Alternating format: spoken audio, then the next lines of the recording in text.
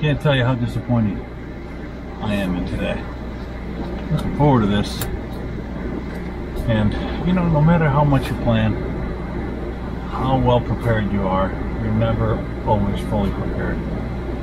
And today, this place got the best of me.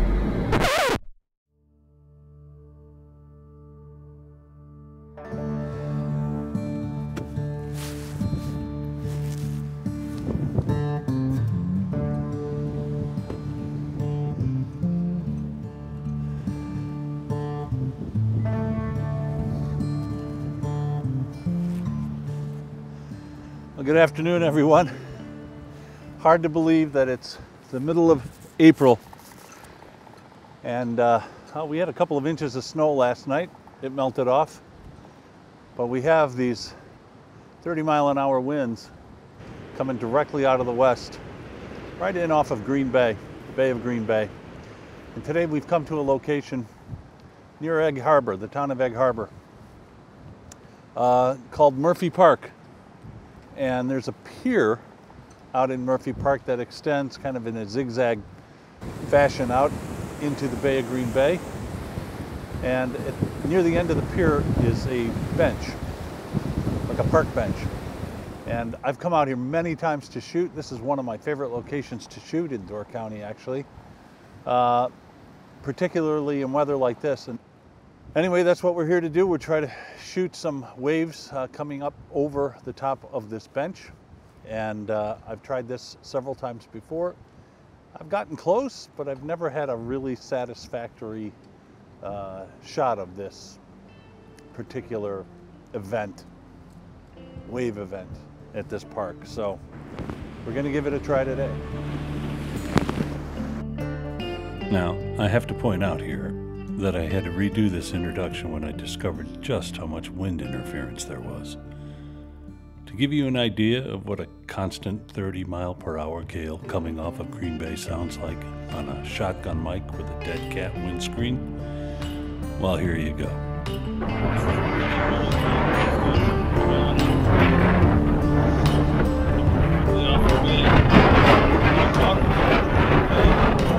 I opted instead to run a remote lavalier mic from underneath the hood of my rain jacket. There, much better.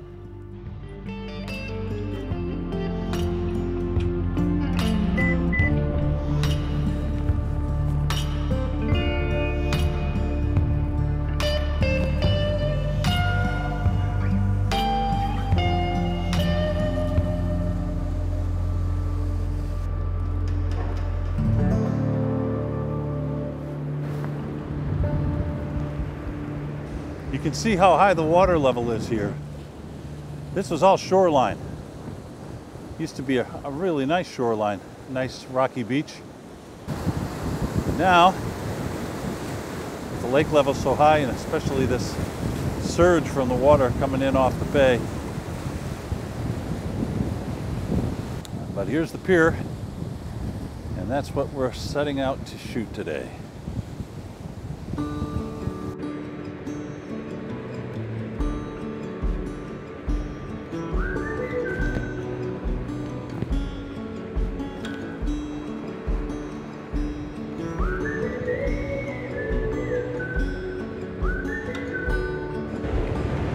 All right, zooming in to 10 times.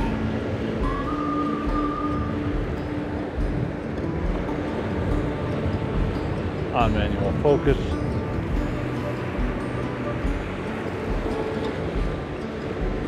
Very windy. All right, now we wait. Wait for the waves. Need one to break over the bench, above the bench.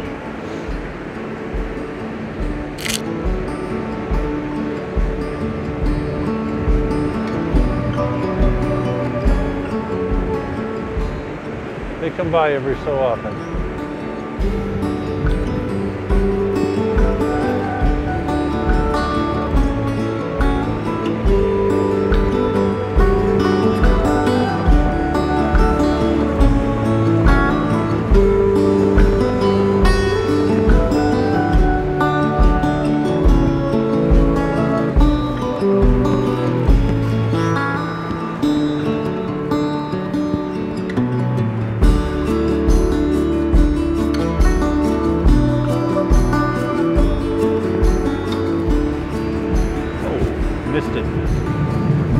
There was one and I missed it.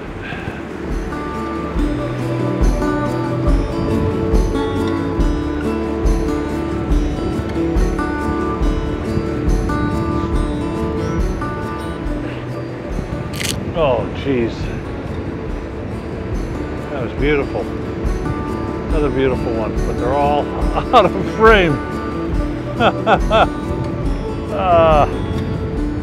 Yeah. All out of frame.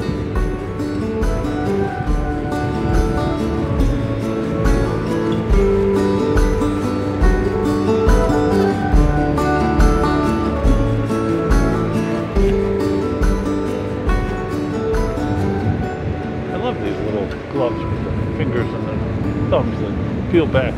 Little magnet to hold them in place. Because I can do that. Try a few here, and then I'm probably going to go back to where I was when I first came here. Try back over there. The way the waves are hitting the pier, when they're breaking and bouncing up.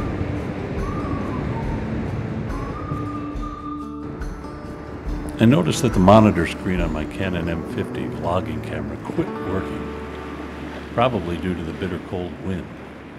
That's not the first time it's frozen up.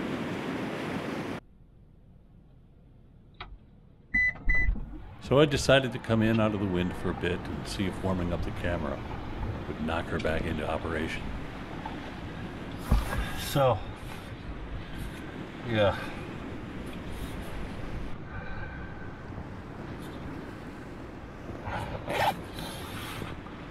I don't know if any of that was worth it. It's not quite what I had in mind today. But I'll wait a little bit, maybe go back out there, see if I can get that M50 working again. And yeah, very challenging out there in these weather conditions, that's for sure. It's starting to snow now, so it's just that wind. Man.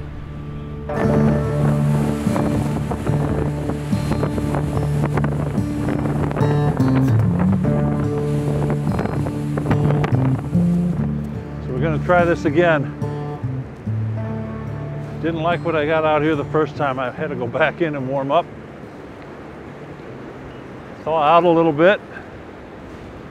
Let's get out of that wind. It hasn't let up any. The waves seem to be calming down a bit though. I will try to get the shot I've been looking for. So, it's not easy. Never easy.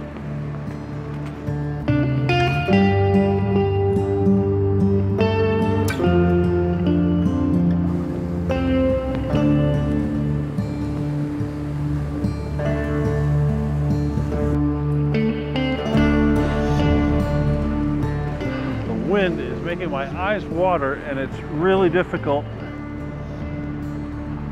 to see what I'm doing here.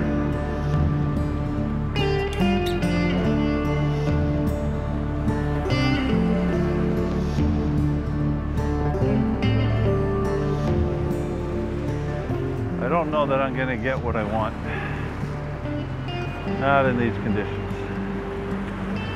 But it's these conditions I'm trying to shoot for. So they're just, the waves are coming over this side of the pier, splashing up. They need to come more from a west-northwest direction instead of a southwest direction. Oh man.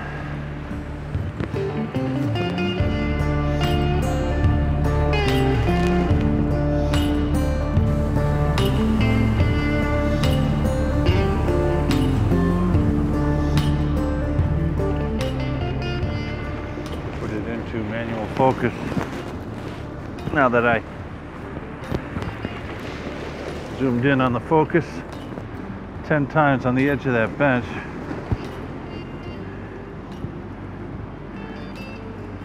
Now we just wait for the right wave.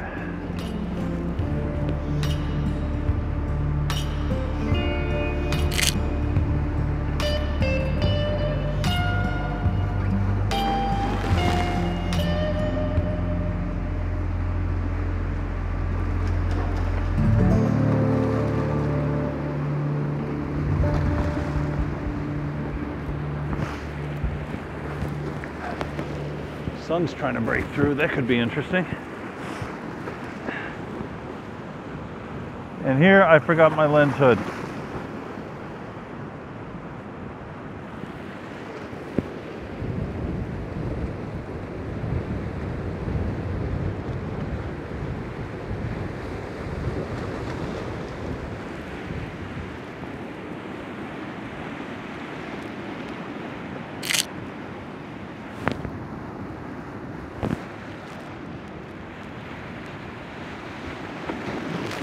Ah.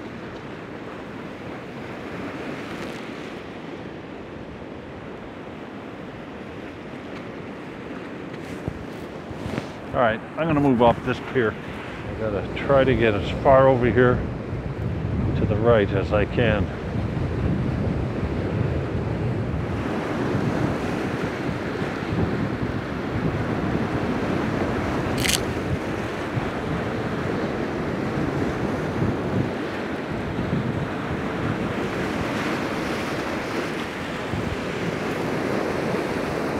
That's it, I'm done. I'm done.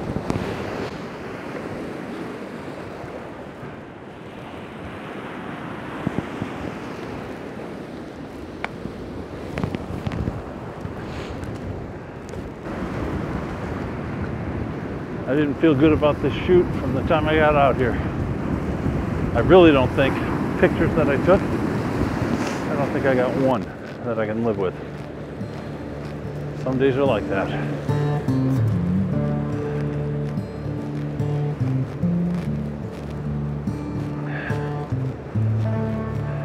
Be good to get out of this wind, that's for sure.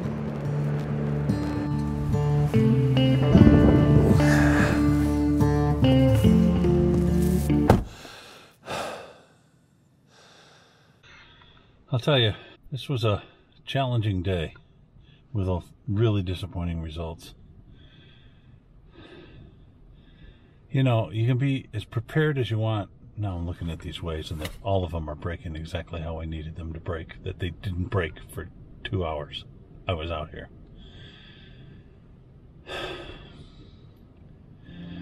Come back and do this again some other day. 7 layers of clothing. 7 layers of clothing. I feel like a salad. 7 layers. And it's not that I was cold, I just couldn't deal with that wind. It was wreaking havoc with my camera, my lens. The M50 quit for a while. The monitor wouldn't turn on because the wind was so bitterly cold. I mean, it's 37 degrees Fahrenheit, but with that wind, it's probably close to 0 outside. And yeah, it's exhausting as well. All the times I've been out there to try to get that shot, I thought today would be the day. It proved me wrong. And I really ran out of patience with all of this today. But I'll get it. I'll be back.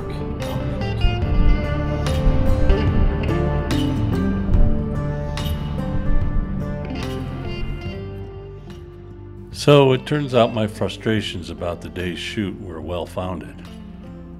I actually took only 59 photos that day. Sure seemed like a lot more. And I was about to drag them all into the trash in LightRoom when I came upon this, the very last photo I took. And the thing is, I don't remember seeing that wave or taking that photo. I think I may have taken it accidentally, pressing the remote cable release reflexively right when I said, "That's it, I'm done, I'm done." That's it, I'm done, I'm done. Watch closely. That's it. Right there. You see that? That's it, I'm done, I'm done. At any rate, I looked at the histogram and I saw that I was exposed way to the right, because the sun had just poked out from behind the clouds. But nothing was blown out. And I love the way the sun backlit the apex of this wave. Now, the fact that the top of the bench was even with the horizon really bothers me. I should have positioned my camera either a little higher or a little lower, but not along the horizon. How did I not see that in camera? Nothing I can do about that now. But maybe I can make this photo work in spite of that. Also, the shallow depth of field, that bothered me. But then I thought, if I made the bench, which is tack sharp, the focal point, and the looming wave, which is slightly out of focus, that tells a compelling story, as if like it's coming into view, like a monster out of the shadows ready to pounce. After making lens corrections and removing chromatic aberration, I brought down the exposure about 2/3 of a stop.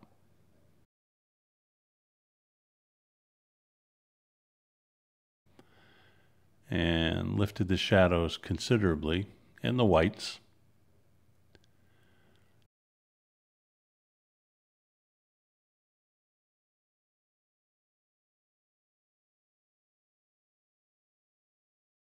I knew I could recover all of the detail in the sky by lowering the exposure with the brush tool, and it would really bring out the snow squall that's off in the distance.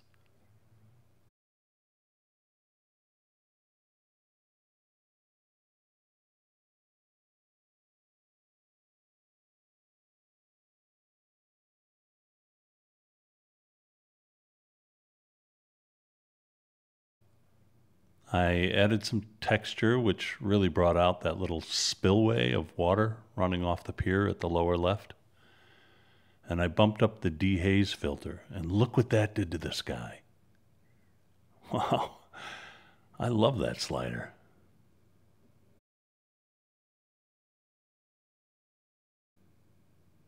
I brought the vibrance down and the saturation down to give the water a cooler, more natural appearance, and the balance was off, but nothing that a 16:9 crop couldn't cure.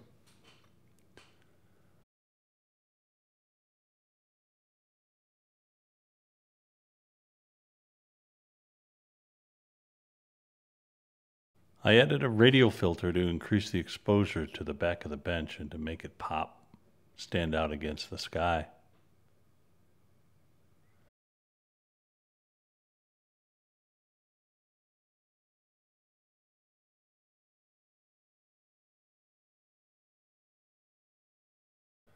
An overall vignette wouldn't work here because the sky was naturally dark in the corners already, so I added another radial filter to darken down the exposure in the foreground.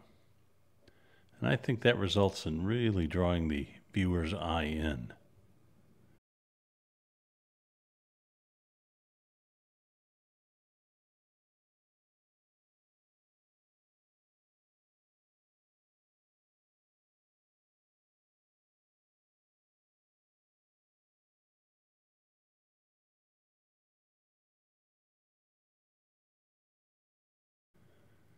And that's about it. After all is said and done, and for as disastrous as the day had gone, I was at least able to salvage one decent photo. Is it the photo? No. But like I said, I'll get it. One day. Hey, thanks for watching, everybody, and if you like this content, please give it a thumbs up and leave a comment if you'd like. You can also hit the subscribe button below to be notified by mail when the next episode of Behind the Door is posted. That's it for now. Take care of yourself, and we'll see you down the road.